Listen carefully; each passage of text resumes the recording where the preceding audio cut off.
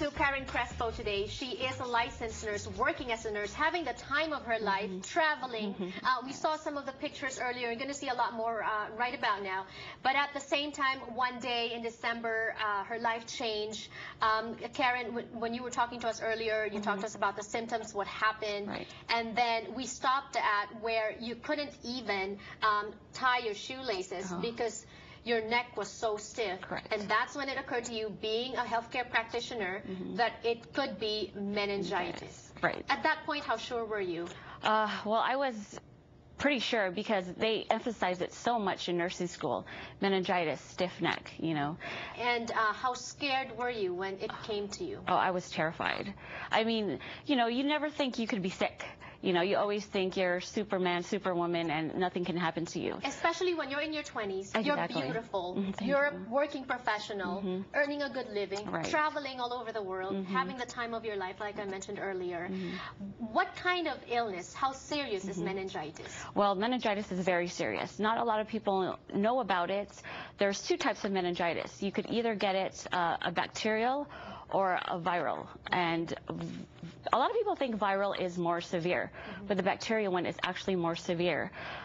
Even though you can be cured by antibiotics, it's still, the bacterial one is the one that causes amputations, the gangrene, a lot of the body organs.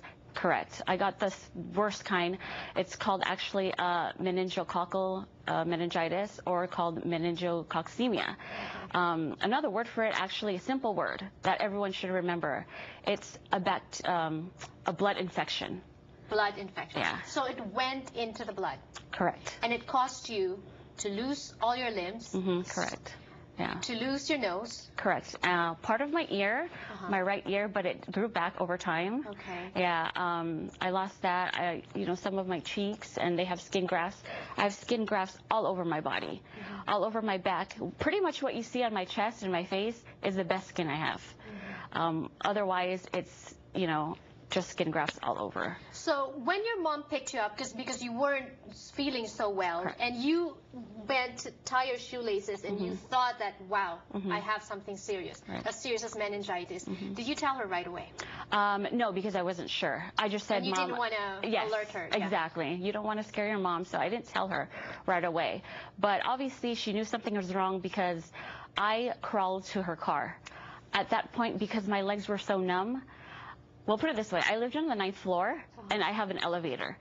It took me 30 minutes to get downstairs with the elevator, and my door wasn't far from the elevator. It's because my legs, I couldn't feel it. It looked like I was drunk.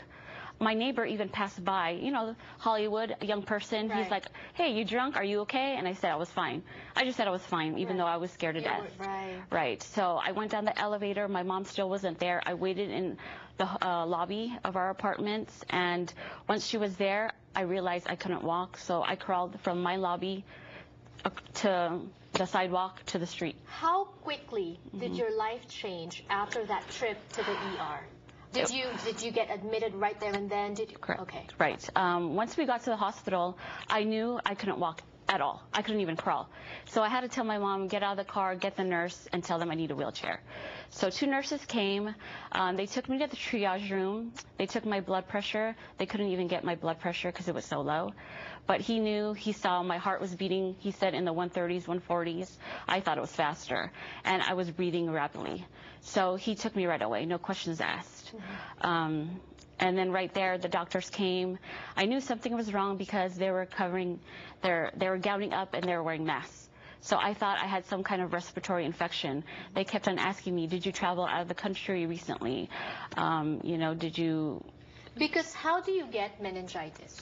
Well, meningitis is spread by saliva. You know, so you could either get it by kissing, sharing food or drinks with someone. When Who's people... infected? Yes, a lot of people are carriers. Okay. I forgot the percentage, but a lot of people are carriers. I believe it's about 10% of the population, actually. Okay. According that to many. Yes. But not everybody gets the full-blown. Correct. You could be a carrier but not have symptoms. So you're asymptomatic. You could be a carrier and not know it. And if I was hanging around with you for a long time, or we shared a drink, and my immune system was low, I could have caught it from you, even though we were friends for 10 years. And right. yes, So the limbs, everything. What first came to your mind when it was finally, how did you take the news from a doctor that, you know, this is meningitis? Right. Well, I was in a coma for 15 days. And after my coma, I couldn't speak because I had a tracheostomy in my throat. That's why I see right, the that's why I have a scar. hole. Yeah. So because of that, I couldn't speak, so I didn't know what was going on. And when I woke up from my coma, all I could move was my head. Was it an induced coma? It was a medically right induced when coma. when they took you to the hospital. Correct. That's it. Okay. Yes. All right. 15 days later. Right. You I couldn't woke move up. your head. Yeah, I woke up Christmas Eve and I couldn't move my head. Christmas Eve. Yes. Christmas Eve. It was a blessing because I woke up and they didn't think I was going to make it. Okay. So when I woke up, everything was bandages, all my extremities, so I couldn't see anything. Okay. Could you feel?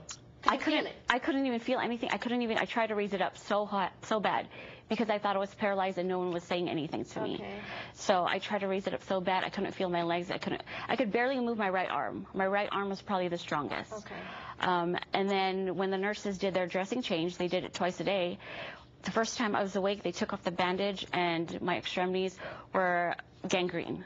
Very black as your blouse.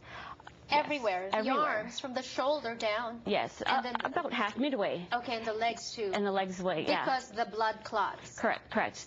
Due to the bacteria causes blood clots, and because the rest of your body is not getting circulation, it causes it to get gangrene and pretty much die. Useless. Yes, correct. It was heavy. It was like it was dead weight. So this was Christmas Eve when you woke up and you noticed everything was, and then they took away, they started amputating? Actually, we didn't amputate right away because there was a point where my blood was very thin. Okay. And because it was very thin, they couldn't operate on me because I could bleed to death.